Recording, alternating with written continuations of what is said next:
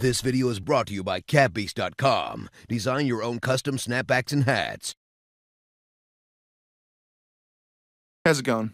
I've been in the studio most of the weekend working on some music, and I'm not quite finished. So instead of making a video for you guys, I thought I'd ask my lovely girlfriend Sugar Tits to fill in so I could get back to it. When she asked me what the video should be about, I said it was completely up to her. So if this ends up being about the latest women's fashion or fucking menstrual products or some shit, then I apologise in advance. Anyway, have fun.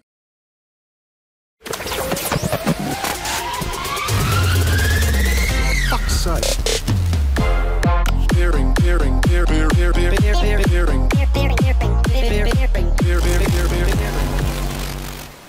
Tonight on Bearing Exposed, we take a look behind the curtain and reveal that bad YouTube bear's hidden secrets with special guest, Sugar Tits.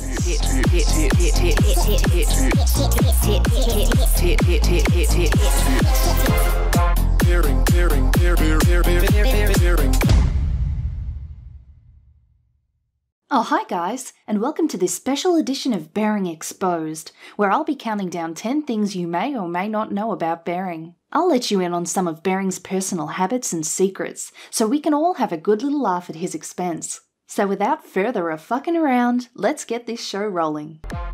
Number 10. Bearing's name. Well, maybe most of you know by now that it was in fact me that came up with the name Bearing. The nickname dates way back before he started his YouTube channel. Why did I give him this name, you might wonder? Well, if your partner is prone to rage freakouts, then goes back to being a teddy and also raids the kitchen of all food while you're sleeping, then you may just have a Bearing of your own as a partner. Number 9. The Bearing Tits song. Remember that song Bearing made a video about where he changed the song lyrics from Sugar Tits to Bearing Tits? Well, that was originally a gimmick on my channel, where I used it because it had the name Sugar Tits in it. But Bearing, being Bearing, swooped in like a self-entitled gay flamingo and stole it away from me to make it the smash hit we love today. Everyone wants a glow.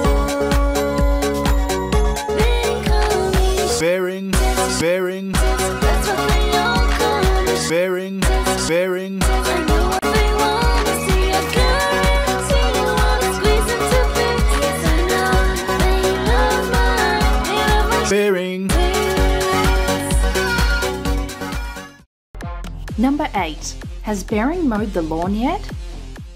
No. Can you please mow the lawn, Bearing? There's hidden dog shits all over the backyard that you can't see because of the length of the grass.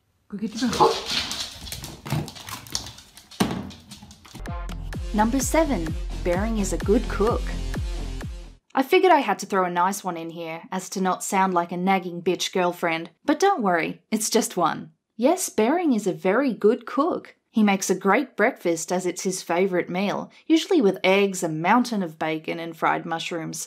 His other best meals are gnocchi marinara, chicken fajitas, and an amazing roast pork with super salty crackling. The guy loves his salt. Seriously, he puts salt on his pizza for fuck's sake. Number 6. Bearing is a pussy when it comes to spiders. Yes, Bearing is hopeless with spiders. We had a cute little house spider living above the backyard door named Teddy, and he'd always run outside when he had to walk through. I even had to relocate it due to his bitch fits. I filmed this spider on our barbecue, and he refused to look at the footage for a day. But he does grow a sack when you put a can of bug spray in his hands. Number 5. Bearing likes bath bombs. That's right. I bought a couple of bath bombs home recently with cocoa butter in them that makes your skin soft and smelling amazing. They're also fun to drop in the water and watch fizz up until they completely dissolve away. When I told Bearing about this, he asked if he could use one. At first he was super nervous about what it was going to do and if it would explode. But after he said it was great and we should get some more and that his skin felt amazing. Okay. Number 4. Bearing talks in his sleep. Most of the time it's incoherent ramblings, but I always find it amusing to listen to. He seems to be quite an active dreamer. Many times I've wished that I had recorded what he was saying, and one time I just happened to get it. Let me know in the comments if you can make out what he's saying here.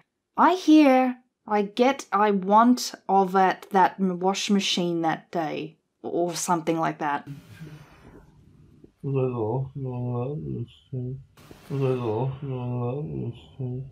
Number 3. He deliberately buys food I don't like so he can eat it all. So after 14 years together, you think he would know what kinds of food I like and dislike. Oh, he knows. He's just a clever little fucker that's learned if he buys the kinds of junk food I don't like, he'll have it all to himself without worrying about me taking any. This is a highly evolved survival tactic for male bears, so he doesn't have to share his food with his partner.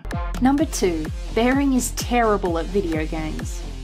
Ask him if he's a good gamer, and of course he'll say yes, because in his mind he thinks he's wicked. But I've seen him play Call of Duty, and come the 3rd or 4th level, he needs my help to get past it. Just watch him playing GTA here. His idea of a good session is finding a car and driving it through the hills and crashing it.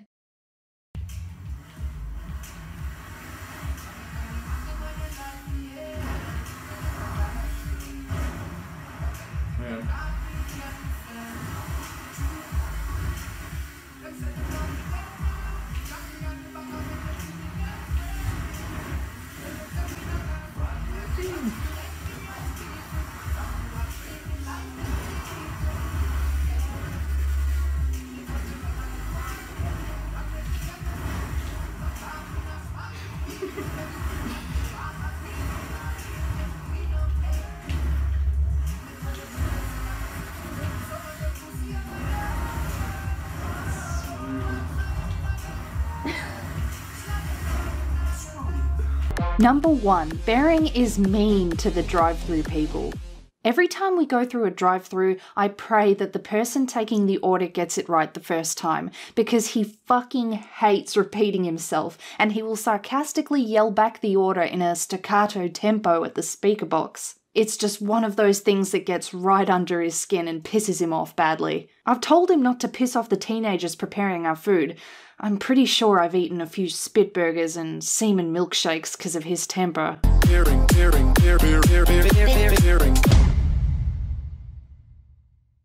Well, that's the top 10 bearing secrets countdown, but I'll leave you all with just one more. You see, people have called bearing a lot of things in the past. A racist, a sexist, bigot, just to name a few. But you need to know, that's just not true. Bearing is a kind, big-hearted person in real life. He just has a severe prejudice when it comes to African AIDS babies. We said